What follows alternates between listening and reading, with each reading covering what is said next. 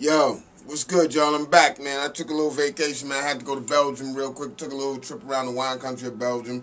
You know, when I got back, I found that I had got something from Austria, some Heinrich. You know what I'm saying? My man Gunther sent this to me, you know. The Vienna Boys Choir, they sent this up. We're going to try it out today. You understand I'm back. You know, I'm rested. I'm fed.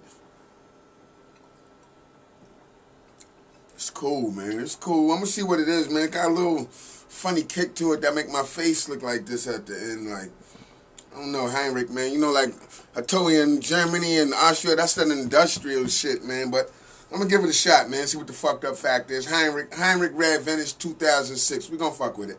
Yeah, you know, we back again, True Wine Connoisseurs with the Heinrich. I'm going to call this the Heinrich Maneuver because it started out slow, but then it grabbed me like that. So, you know, the Heinrich Maneuver Red Austria, you know.